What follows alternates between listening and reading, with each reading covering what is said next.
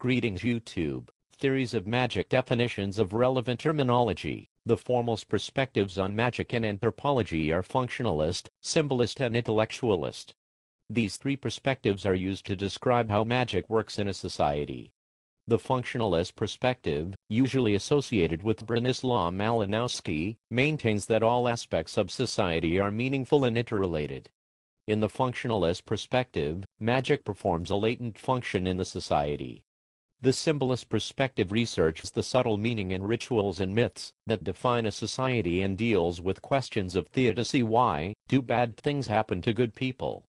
Finally, the intellectualist perspective, associated with Edward Burnett Tylor and Sir James Frazer, regard magic as logical, but based on a flawed understanding of the world, in other words as bad science. Magical thinking in anthropology, psychology, and cognitive science is not scientific causal reasoning that often includes such ideas as associative thinking, the ability of the mind to affect the physical world, and correlation mistaken for causation.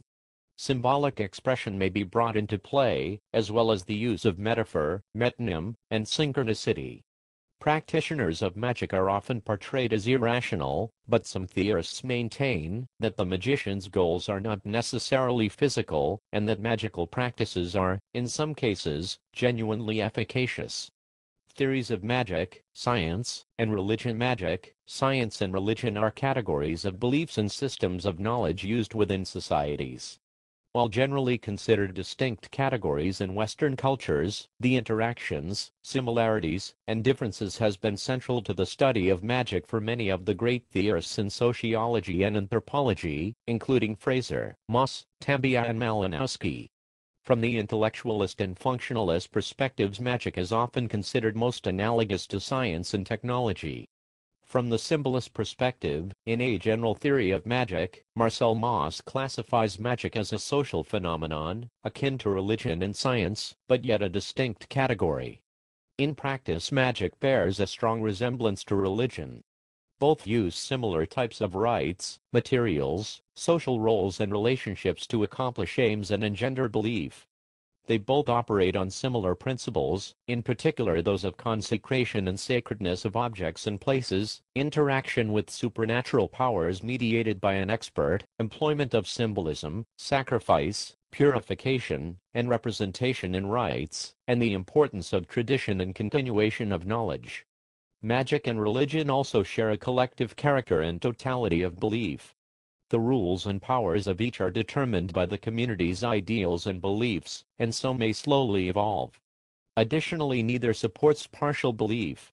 Belief in one aspect of the phenomena necessitates belief in the whole, and each incorporates structural loopholes to accommodate contradictions. The distinction Mauss draws between religion and magic is both of sentiment and practice.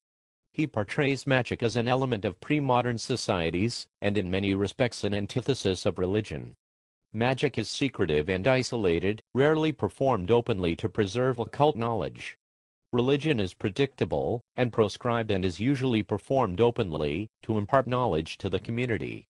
While these two phenomena share many ritual forms, Mauss concludes that a magical rite is any rite that does not play a part in organized cults. It is private, secret, mysterious and approaches the limit of prohibited rite. In practice, magic differs from religion in desired outcome. Religion seeks to satisfy moral and metaphysical ends, while magic is functional art often seeking to accomplish tangible results. In this respect, magic resembles technology and science. Belief in each is diffuse, universal, and removed from the origin of the practice. Yet, the similarity between these social phenomena is limited, as science is based in experimentation and development, while magic is a priori belief. Mauss concludes that, though magical beliefs and rites are most analogous to religion, magic remains a social phenomenon distinct from religion and science with its own characteristic rules, acts, and aims.